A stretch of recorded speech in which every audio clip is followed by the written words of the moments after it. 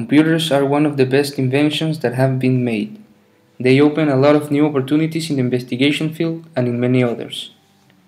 A computer is a general purpose device that can be programmed to carry out a set of arithmetic or logical operations, and there are two main types of computers.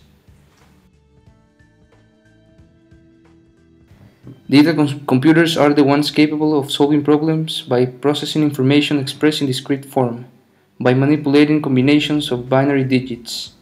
It can perform mathematical calculations, organize and analyze data, control industrial and other processes, and simulate dynamic systems such as global weather patterns.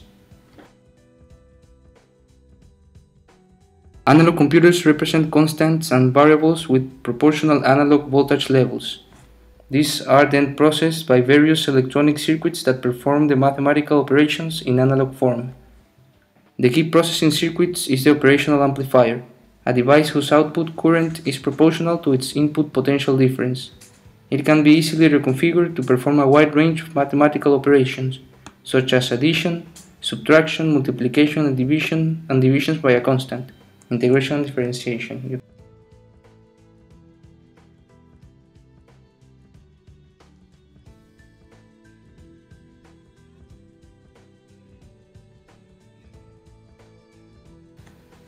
There are big differences between analog and digital computers.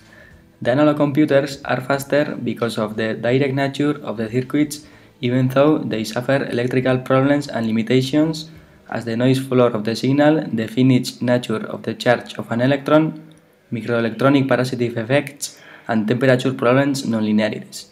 In the same way that a digital computer is slower because it has to process the binary code to perform a task. The analog computers are special-purpose machines, and digital computers can be programmed to solve a lot of different problems. Analog computers provide approximate answers, as they are designed to represent electronically some magnitudes of real world, and digital ones are accurate and provide exactly the right answer. Digital computers must be programmed before being used for any specific purpose, while the programming on analog computers is not necessary. Calculation relations are built and are part of them. Digital computers take binary code, 0 and 1. On the other hand, analog computers use continuous currents to do operations.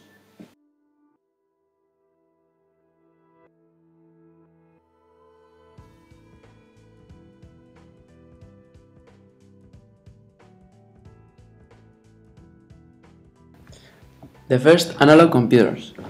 During the Second World War, mechanical analog computers were used to control guns. An analog computer would receive the firing ship's location, heading, the wind's direction, speed, and other parameters, as well as operator-entered data concerning the type of projectile, the amount of explosive charge, and most importantly, the location of the target. The analog computer would then control the aiming of the gun. From 1950 to 1965, electronic analog vacuum tube computers were used to design, test, and run civilian and military equipment, like aircraft, ships, or rockets. Analog computers have been widely used in simulations of aircraft, nuclear power plants, and industrial chemical processes. Other major uses included analysis of hydraulic networks and electronic networks. One of the most common modern applications of analog devices is in process control. A simple analog circuit using a few operational amplifiers may be used to control the temperature of an industrial process where the use of a digital computer is not warranted. Standalone analog computers are no longer used.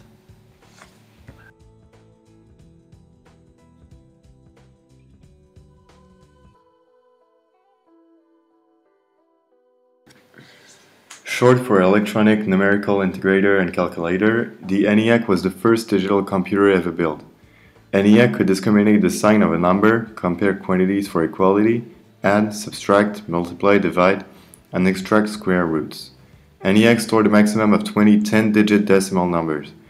The ENIAC led the computer field during the period 1949 through 1952, when it served as the main computation workhorse for the solution of the scientific problems of the nation. It surpassed all other existing computers put together whenever it came to problems involving a large number of arithmetic operations. It was the major instrument for the computation of old ballistic tables for the US Army and Air Force. In addition to ballistics, the ENIAC's field of application included weather prediction, atomic energy calculations, cosmic ray studies, thermal ignition, random number studies, wind tunnel design, and other scientific uses.